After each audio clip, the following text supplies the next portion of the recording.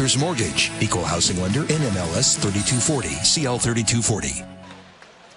Rolling puck into the Seattle zone. Ottenbright back to plate. Takes it behind the Seattle goal under the pressure of Jordan Topping, who stole the puck from him at the near circle. And out at center ice, the gloves have been dropped. Luke Osterman and Riley Hillis will square off at the T-Bird blue line. As Osterman's helmet goes off, he tries to get his right arm free. Hillis trying to get his right arm loose as his helmet goes off. Osterman from Minnesota, Hillis from Colorado, and now both trying to get loose. Osterman gets a couple of rights in. Hillis overhand right trying to connect. Pretty good battle right here going between these two right at the T-Bird blue line. Not a lot of hard punches, but I think both guys are connecting. I think you could call that one a draw.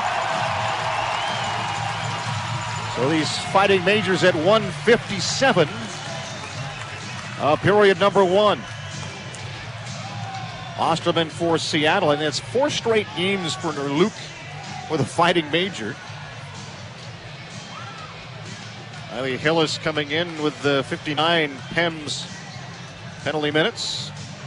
Osterman, prior to the game tonight, had 37.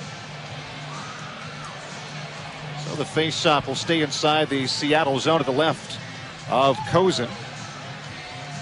While they pick the gear up off the ice and get it into the correct penalty box. T-Birds will have Donovan Niles out there with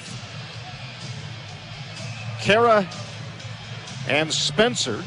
Kara playing up as a forward once again in the absence of the T-Birds forward.